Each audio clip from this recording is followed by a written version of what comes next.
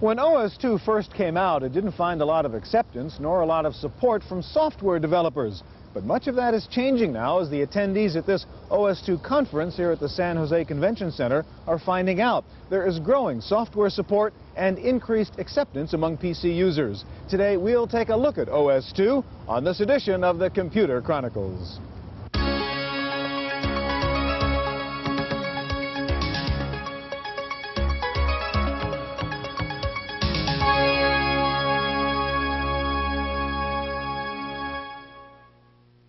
Computer Chronicles is made possible in part by the Software Publishers Association, providers of educational materials to help manage software. Don't copy that floppy. Welcome to the Computer Chronicles. I'm Stuart Chaffee, and with me today is Greg Kelly of Digivox. And Greg, you have a program called Sound Impression that's on the computer here. What is Sound Impression? How do you use it? Sound Impression is a desktop recording studio. What we've done is to take the power of a traditional studio and bring it right down to the desktop. All right, what are the things we see on the screen? So what we have here are mixing controls for the different types of audio. Here we have our wave recorder and player, which has 16-track capability. This is a MIDI player. And this is a CD player for playing regular music CDs. So, for instance, I can be playing CD while I'm working in some other program. Okay, now show me how you can actually pull up a piece of sound and how you'll put all the tracks together and so on. Okay, what we'll do here is we'll go to our mixer, and we can have dropped in different tracks that we've previously edited, and now we wanted to mix them together, and now I'll play this composition here. We've got a bunch of sound effects. So these are just different sound effects that we mix together. All right, now the point when showing this is that when Sound Impression first came out, it came out to run under Windows. Correct. You have a new version that's going to come out and run under OS/2 version 2.1, and you say it will run better under OS/2 than it does under Windows. I want to ask you why. Well, we're very excited about our OS/2 version. The power of OS/2 with its multitasking capability will give us capabilities that we presently don't have under Windows to accurately synchronize video and sound. So really, for the multimedia author, is the platform they want to use. Okay, today we are going to look at IBM's OS/2 operating system to see its features and to help you figure out if it's a platform that makes sense for the kind of work you do. One of the big issues for any operating system is how much support is there out in the software development community. To check out OS/2 support, let's go back to that Windows OS/2 Expo being held at the San Jose Convention Center.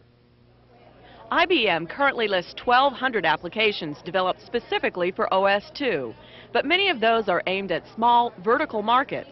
One of the first mainstream programs to hop on the OS/2 platform is a word processor called Describe. The new Describe 4.0 takes full advantage of OS/2's 32-bit architecture. Describe's CEO Alan Katzen says OS/2 is a developer's dream. Most people who develop OS/2 products and go onto other platforms and prefer developing under OS/2, especially Windows products. As far as the capabilities of work OS/2 and how it benefits us, because it's a multi-threaded, multitasking type operating system and now a 32-bit operating system, gives you a lot of power and capabilities that you don't have in other platforms. Other major developers who are now supporting OS/2 include WordPerfect, Lotus Development, Computer Associates, Corel, and Micrographics. Their entry into the world of OS/2 represents a major breakthrough. There's a real market there. They believe there's a market there, and them coming over, although it's going to give me headaches from a competitive standpoint, it will bring some credibility, and that's going to help us as well. Software developers say the key ingredient to increased OS/2 application support is going to be better tech support from IBM.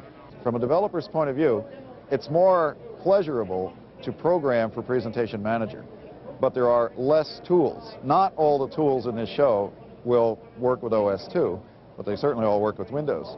So that's one reason that companies don't go to OS/2, because there's a smaller choice for development tools.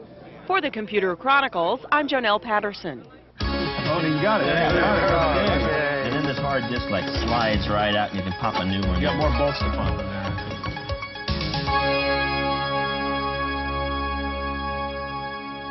To many PC users, OS/2 is just a name, yet to others it's an operating system that provides unmatched power. We'll find out what it can do now from, first of all, George Oliver, Manager of Information Technology at the Royal Bank of Canada, John Sawyering, IBM's Manager of Independent Software Development, and here to help us understand all of it is Edwin Black, who's the publisher of this new magazine for OS2 types called the OS2 Professional. Edwin, the perception is there's a war out there between IBM and Microsoft, between Windows and OS2, and that Windows won and OS2 lost. It's not that easy, is it? No, I think there was a war, and I think the war is over. It ended last fall during Comdex when Windows NT failed to show. Right now, OS2 has demonstrated that it has revolutionized personal computing.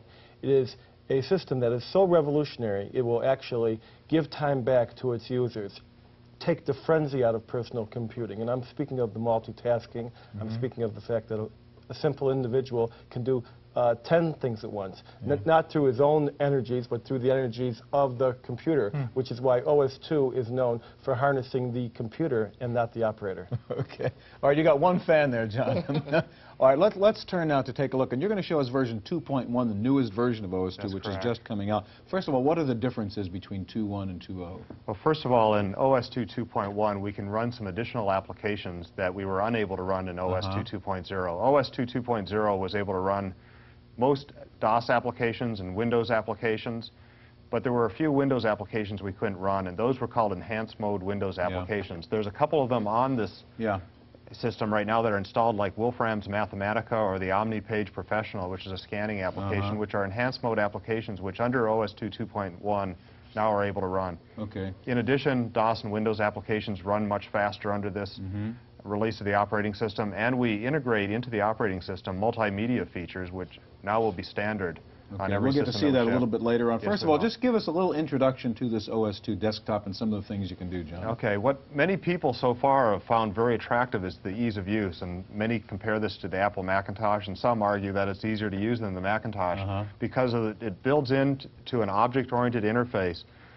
facilities such that a user can manipulate what are viewed to be everyday objects just by directly show me what you mean pointing on to the them screen, John. and dragging to them. So what we'll do is take a look at a folder. For example, I've created a folder and called it Computer Chronicles. It looks like a manila file folder. If I point to it and double-click, a program starts up which opens up that folder, and in it I have a document called Top Secret. If I point to this document, I can just double-click it. And what happened really underneath the covers is that the computer system knew to go and start a particular editor and load a particular document, and it brought it up for me. I didn't have to deal with an application or deal with any file systems. The computer handled that for me, and that's the object-oriented nature that makes it easier to use. What other examples would you have? Now, part of it's direct manipulation also. For example, if I want to move something from a file, I can just take it out of the file folder and move it over. Or if I want to file something in a particular document, I just dragged it over. I can also shred it or delete something just by bringing it over to a shredder, dragging it over and dropping on the shredder, and it'll prompt me in case I didn't do that accidentally, but it will now delete it, and it's been deleted from that folder. So those are just some of the basic manipulations where before you might enter through cryptic commands or through menus and having to select from menus to perform an operation. Now you're pointing to something, just dragging and dropping, and people are finding that to make the system very easy to use. And you can open up DOS applications, Windows applications in here? Absolutely. That's one of the attractive features. We call this the integrating platform because you can take existing DOS applications, existing Windows applications, install them, and have the user get additional benefits above and beyond running them in their Could you do native that for us? I environment. mean, I see you have 1, 2, 3 down there, or you have Windows. Yeah, actually, processor. what we have here is we created a document called PC Sales Forecast. That's another thing you can do is you can put very long names instead of short cryptic names that follow an 8.3 format. And if I point and click at this, an existing DOS application, Lotus 123, now is really taking advantage of the object-oriented characteristics. I pointed, the system loaded the application, started it, and it loaded a file, which is my forecast file, automatically into the system. I'll just shut that one down. And how about a Windows example? Okay. A Windows example would be Lotus's Omni Pro, which is represented by this icon. Again, pointing and clicking, and it brings up the document, and users get some benefits in this, more memory space, and the ability to interoperate between DOS applications, Windows applications, and OS2 applications. You can actually use that principle, I think you showed me before, of actually changing the color of your your background and a lot so on of people directly? like that. They get fairly stylish at times. Let's open up this file folder. It has a white background or grayish background. Let's say we don't quite like that and we want to change it to this orangish background. You can Being drag from and drop Texas, color, basically. Yeah, this is the color of the University of Texas right here, so it's an appropriate one. Okay. And it's as simple as that. To change color, you can change fonts just as easily. All right, George, I want to turn to you, and you've got a separate IBM ThinkPad there you're using. You're a user of OS2, and show us some of the features you like about using OS2 versus some of the other platforms. Pretty much the same kind of idea. In the bank, we have been crippled by DOS in terms of getting business application out the door. We spent more time re-engineering and figuring out memory maps, and you know, and our network is many thousands of PCs. So it's really important for us to get away from the handicaps of DOS and into the next generation of operating system. And some of the ease of use stuff that John talked about also impressed us as well. But a lot of the stuff that we're doing is actually the inherently underneath the glass is really what we're after. The wallpaper is yours, by the way. I take it that doesn't come with OS2? This is a standard raw bank wallpaper at the back here. Okay. What I'd like to show you is basically I'm doing the same thing. I'm bringing up memos. This actually notepad is my notepad. I use this all the time. Again, you can call things the update paper feedback and call things meaningful names. I've also installed the latest CC Mail, and I believe you're getting We'll see a full look at CC Mail under OS2 later. Basically, what I'm doing there is directly manipulating that document and saying I want to send it to someone. Up comes the CC Mail-based application. Automatically, it's attached as an attached document. I want to send it to myself for the purposes of this demo, and basically give it a title, and then go off and say, okay, mail that document. So you can imagine the ability to do that is very, very important for us, because it reduces the amount of time, reduces the training, reduces the complexity of the underlying operating systems. What I'll show you there is basically that's arrived, there's a new file that arrived. I can double click on that file, bring it up, let people have a look at it. More importantly, the ability to take multiple vendors' products and have them work seamlessly together. All on the same desktop. Yeah. So basically I'm saying here is double click on that attached file.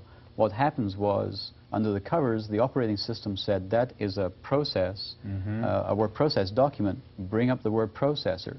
I didn't have to file the document, find it in a directory. All that kind of complexity is basically hidden from the viewer. Quickly, George, you have one little neat thing up there. I know it doesn't have much to do with OS2, but you have a utility up there called the mouse odometer. I know our viewers would like to see. The mouse odometer is a critical app, in my opinion. So, mouse odometer, I'm Canadian, so of course it's in kilometers. And you can see that, of course, it's calculating how much distance this mouse is doing over this session. And since January the 10th of this year, it's done 1.618 kilometers. So it's a real busy little mouse there. All right, gentlemen, thank you very much. Well, at the moment, OS2 is the only 32-bit operating system on the market, but hovering out there somewhere is Windows NT from Microsoft. To find out what NT can do, we went to the Ziff Davis Labs in Foster City, California, where they're beta testing Microsoft's 32-bit platform. The engineers at the ZD Labs are evaluating Windows NT for its potential as an application development platform and for its usability. Labs Director Bill McCrone says the standout feature of NT is its connectivity. I mean, we've done things here where we've hooked it up to a Unix server via TCP/IP. We've run SNA protocols and hooked it up to our mainframe. We've had it on a NetWare LAN and had it intercommunicate with all of these things more or less transparently. It's not a distributed operating system, but it is a good communicating operating system. The 32-bit architecture of Windows NT makes it similar to IBM's OS2 in multitasking and multi-threading capability. The big difference, though, is NT's ability to run on multiple processors. The lab's test manager, Bob Kane, says this will spawn a whole new class of multiprocessor file servers. Right now, given the state of the 486 and the soon-to-be released Pentium processors from Intel, the R4000 processor from MIPS, the Alpha processor from DEC, that we are going to see a wave of hardware that is just waiting for applications in an operating system to be able to exploit their capabilities. And NT is going to be the operating system across all those platforms that will be able to do that. Other advanced features expected in the finished version of Windows NT include the NTFS file system, individualized login capability for workgroup members, and increased power in applications like spreadsheets and CAD programs. For the Computer Chronicles, I'm Jonelle Patterson.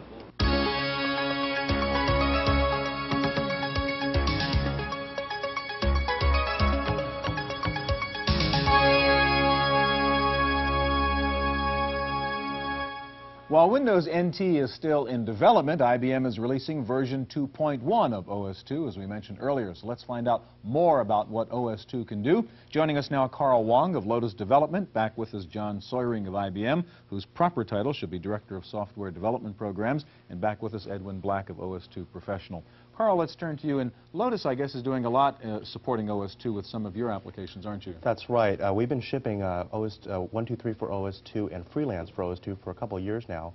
And we'll also be shipping AMI Pro as well as CC Mail for OS2 in the first quarter of this year. Okay, we saw a little bit of CC Mail running under OS2 before, but show us some of the features of CC Mail, in particular those that come out under OS2 that we wouldn't otherwise see. Sure. What I'll be demonstrating here is CC Mail for the OS2 Workplace Shell. And what we're looking at right now is the CC Mail folder that installs upon the Workplace Shell. Now, instead of having one single exe, as we do in other environments, in the Workplace Shell, we've actually taken the functionality of email and broke it out into separate Workplace Shell objects. So other functionality items that people might be familiar with, such as directories and inboxes, are in the folder. And since they are true Workplace Shell folders, I can go ahead and just drag and drop them out to the desktop, where I might want to normally have my inbox. And we can go into the inbox just by double-clicking. And here we have our inbox. It's very much like a traditional email system. You can see who the message is from, the date, the size, the subject. To look at a message, we just double-click. And here's the actual message window. This happens to be a message from user Denise to myself, and it says asking for some sales forecast figures. Now, I could go ahead and normally reply to the message like I normally would in any other email system, but to take advantage of the Workplace Shell that IBM has provided us, we can do drag and drop. So I have also to show you something new down here at the bottom, something called the message template object, which works as a template under OS2. And I'll double-click to show you here what a message template object can do. In this case, this message template object is pre-addressed to go automatically to the sales group with a predefined subject. Now, if I wanted to go ahead and reply to Denise for her request for sales figure numbers, I can just go into my OS2 folder on the particular project we might be working on, take that particular file that I'm looking for, and actually drag it on drop and top of the message template object here, and notice that it's already pre-attached, all ready to go, and it's already pre-addressed to the sales group with the numbers, and because it is a Workplace Shell object, I can actually go back in here again and do a commonly used text item that I have here, take the message, and send it off. So you can see by taking advantage of the Workplace Shell, we've actually cut down on some of the user requirements and training. It's that easy to actually create a program. What about multi-threading here? Well, the whole program is full 32-bit and fully multi-threaded. I showed you an example here. Let's go ahead and look at our folder list. And here happens to be a folder here with about 400 messages. If I wanted to copy all those messages to another folder or maybe print them, which is a common user requested feature, we can actually go ahead and take this. I'll just show this by dropping that in my follow-up folder here. Notice that a little status bar comes up and it tells you it's copying. Because it's fully multi-threaded, under OS2 I can go off and do other things. I can look at my hard drive here. I might go out, notice that I'm doing other things. You'll notice it's just chugging away. That's great. And this is something you just would not be able to do under Microsoft Windows. Right. Okay, John, let's turn back to you. And one of the things you can do with OS2 is something you say which is better than QuickTime, better than video for Windows, which you call Ultimotion.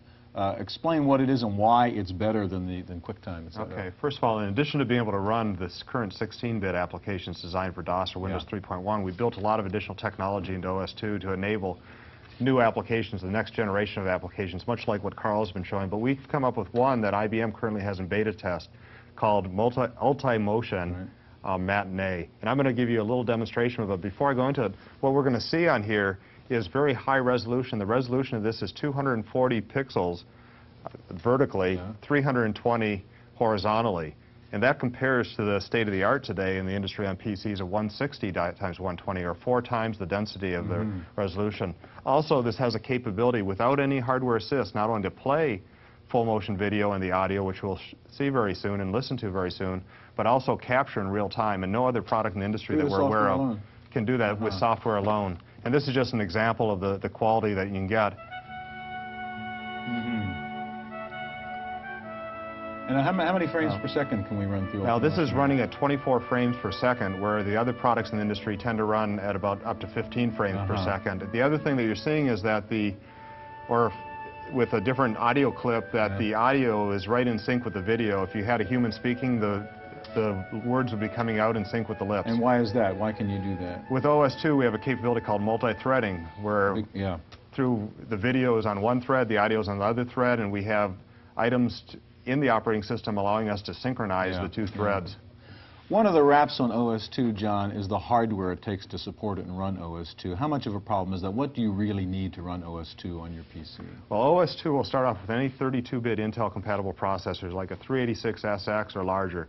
It will run with 4 megabytes of memory, but we typically recommend 6 megabytes or more of memory. And the minimum amount of disk space required is about 18 megabytes, though some people have been able to pare that back down to about 12 megabytes. That's comparable to installing DOS, Windows, and some other facilities in, which would take up a comparable amount of space. But in this case, you don't need to add DOS or Windows. It's already built into OS2 version 2.1 as well as 2.0. Right. That's right. Edwin, what do you think? I mean, are we going to see software support like Lotus is obviously providing to OS2 so that there'll be more of a balance out there in the world between OS2 and Windows? Or somebody going to win this war? What do you predict now? Well, I think right now there are millions of people who are able to use OS2 with their existing DOS applications just through a DOS window. I myself use 5 or 6 at any given time, and our cover story this month in OS2 Professional is about that very feature.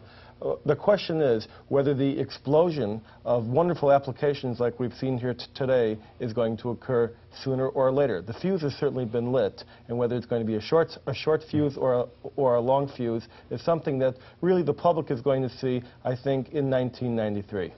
Okay, gentlemen, thank you very much. Very impressive stuff. That's our look at OS2. Stay tuned now for this week's computer news on Random Access.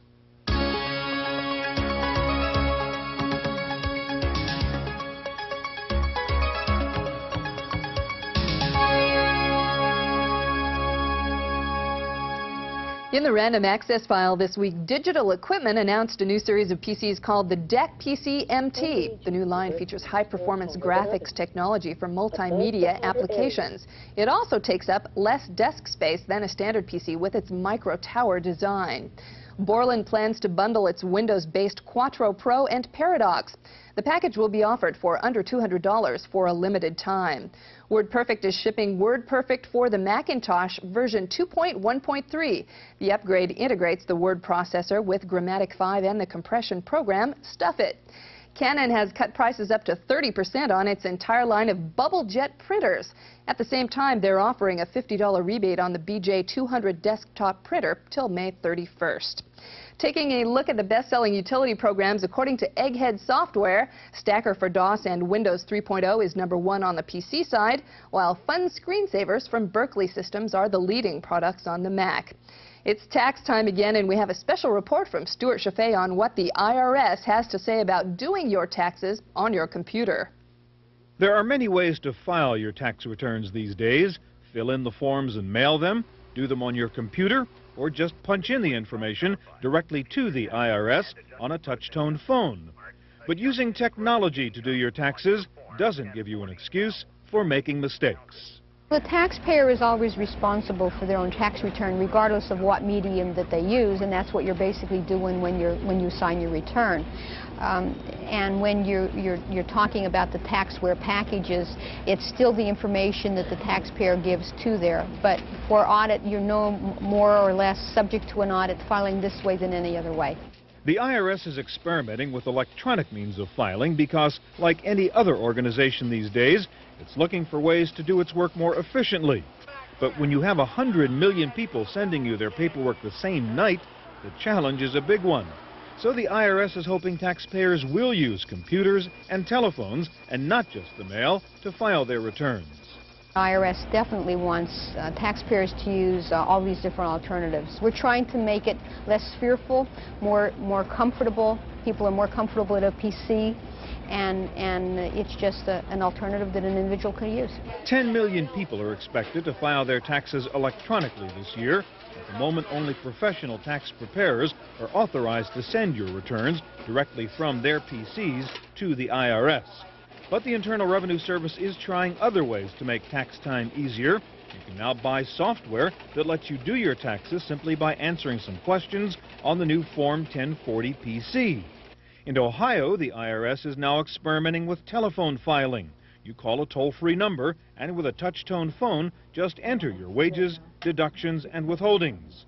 Each year we try to add either an addition to the current program that we have or another alternative, and I do see that the system will be changing as people become more comfortable with PCs and have more personal computers in their home, become more comfortable with it.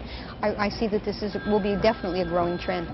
For more information on tax preparation software available, look for the March issue of Home Office Computing or PC World magazines. That's it for this week's Computer Chronicles. I'm Janelle Stelson. Computer Chronicles is made possible in part by the Software Publishers Association, providers of educational materials to help manage software. Don't copy that floppy. Video cassette copies of this program are available. Computer Chronicles also publishes a companion newsletter containing details on products demonstrated, plus background information on program topics. To order a video cassette or a subscription to the newsletter, call 1-800-366-9484 or write Computer Chronicles. Please specify program subject for tapes. All orders include a free software program for auditing software use and information on the definitive guide to keeping your organization's software legal.